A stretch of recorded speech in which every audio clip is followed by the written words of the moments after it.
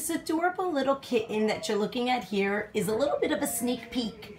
This little girl here is named Squirt because, boy, when she came in, she was a teeny tiny bottle baby.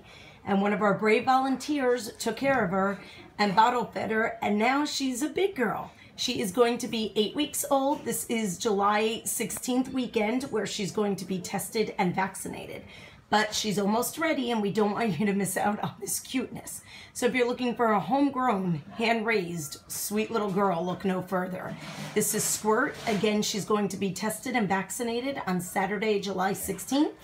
And as long as we get the all clear, she is going to be brought in for adoption via appointment. So get your applications in now. Again, a sweet little girl, 8 weeks old.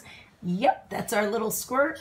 And she'll need to be boosted and get spayed when she's bigger, but she's ready to go and we'll help you with the rest.